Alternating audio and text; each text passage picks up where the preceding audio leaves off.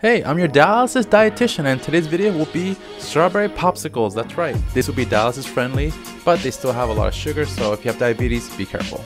Alright, let's do it.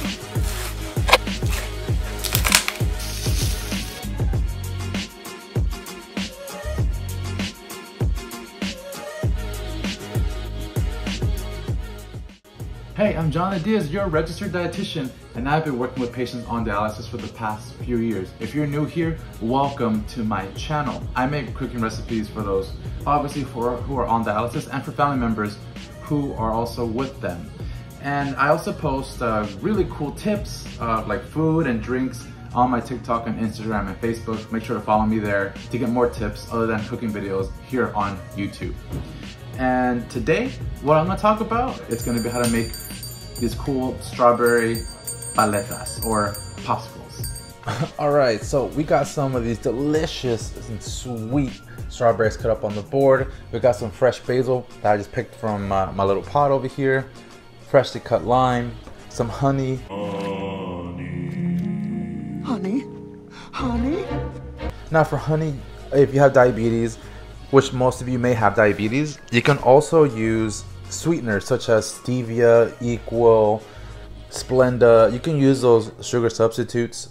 Monk fruit, I believe, is another one instead of honey. I'm sticking to honey just because it does give a different flavor. And then we got the popsicle molds. Now, since you're on dialysis, all of you are already wondering, doesn't that count as a fluid? You're right. Popsicles do count as fluids. So do ice. Anything that melts, even Jello. So what you can do here is you have to know how much fluid is held in these things so you can keep count of your fluids every day. So check this out. You can do this. Let's move this to the side.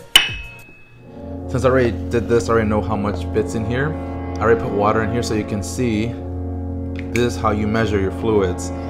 Find out how much water is in there before you freeze it. In this case, the popsicle.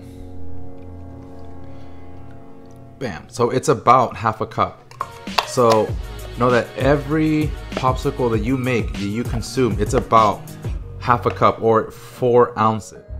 Yeah, so that's half a cup for my popsicle mold. So you want to check your popsicle mold because yours may be more or maybe less. But yeah, I meant for my mold. So check your mold. That's this much right here. That's 4 ounces. That's how you keep control of your fluids also, just so you know. So that's why that's the best tip I can give you as a dietitian. So let's get to making these because it's getting hot and it's summer.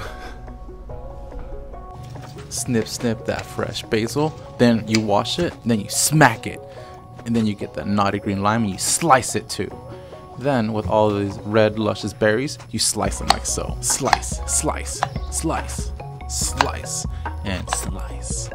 So with all these ingredients, you're gonna put it in this nice blender.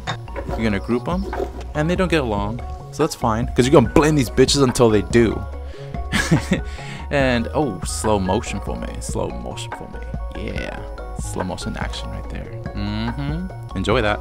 So now back to the seriousness. All right, you're gonna put this honey because it's gonna put it all together. Rotate the blender, obviously. Cap it. We don't want this ingredients to escape. You blend. And from there, now you have a smoothie ready to be frozen. So in each of these popsicle molds, I do add some fresh strawberries, and we add these smoothies in there. And oh shit, I ran out. So it's all right. It's still gonna be delicious. So you're gonna cap these motherfuckers and put it in the freezer, and bam, you get these bad bitches. So don't forget to hit the like, subscribe, and notification bell to not miss any new content that I post every other Friday. Enjoy these popsicles in this hot frickin' sun. Bye.